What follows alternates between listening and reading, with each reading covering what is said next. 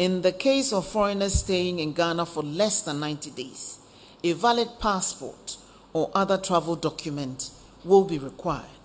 But they can only use the SIM card for 30 days, after which it will be deactivated.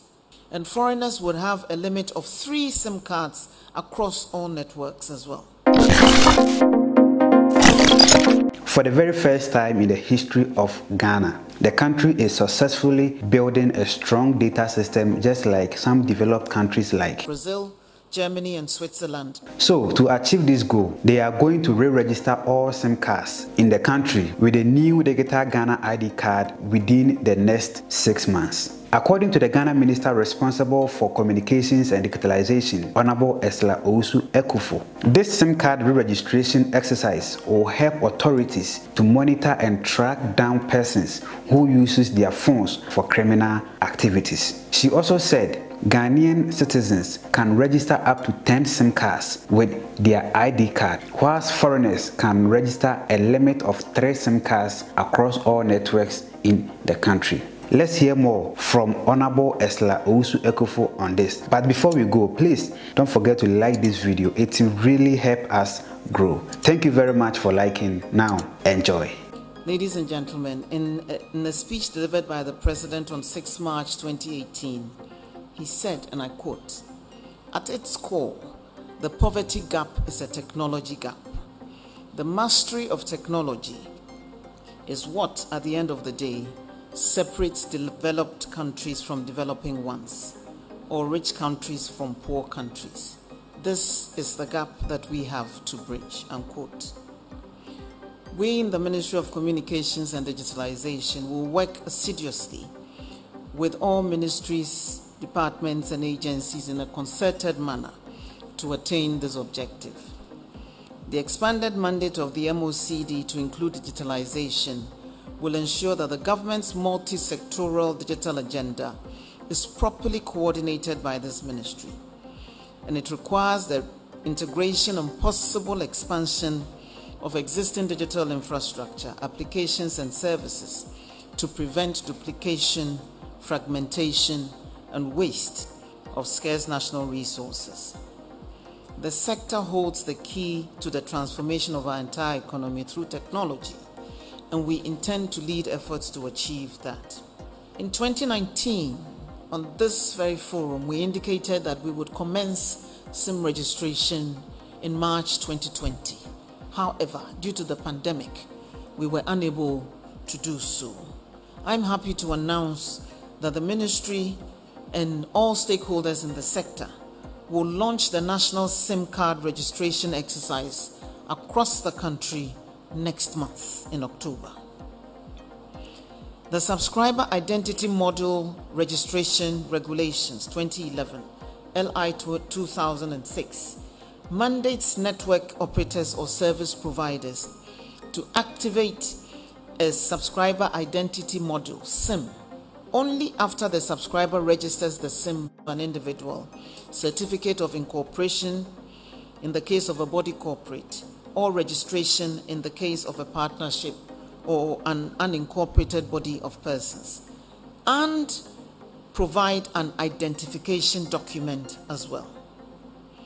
Only the national ID card, the Ghana card, issued to an individual shall be used for registration of SIM cards of citizens, foreign residents in Ghana, and foreigners staying in Ghana for more than 90 days. In the case of foreigners staying in Ghana for less than 90 days, a valid passport or other travel document will be required. The modalities for SIM registration, I'll go through that briefly. 1. All new subscribers would have to produce their Ghana card to acquire a new SIM card. For businesses to register SIMs in bulk, the business operator will be required to verify their the network operator will be required to verify their SIMs via USSD and a SIM registration app. The verification of all subscribers and businesses will be against the databases of the National Identification Authority and the Registrar General's Department where necessary. Indeed, for the businesses, In addition to verifying from the Registrar General's Department that that business is valid, a shareholder or director of the organization will have to personally be linked to the registration of the SIM cards. 4. Individuals can register a total number of 10 SIM cards across all networks, and foreigners would have a limit of 3 SIM cards across all networks as well. Let me caution here that people should not think that they can hide behind businesses and register as many SIM cards as they want. All SIM cards registered to a business will be linked to a shareholder or director of the business. And if a business SIM card is found to have been engaged in a fraudulent activity, that shareholder or director will be held personally liable. The NCA will develop mechanisms to enable subscribers, both individuals and businesses, to check and verify the number of SIM cards which have been registered in their names at all times. Foreigners visiting Ghana can acquire a SIM card using their passports or travel card, but they can only use the SIM card for 30 days, after which it will be deactivated. Foreigners intending to use a SIM card for more than 30 days would have to obtain the non-citizen Ghana card to do so. The NCA has also made it mandatory for the operators to verify passports and travel cards against an international database before registering and activating a SIM card for foreigners.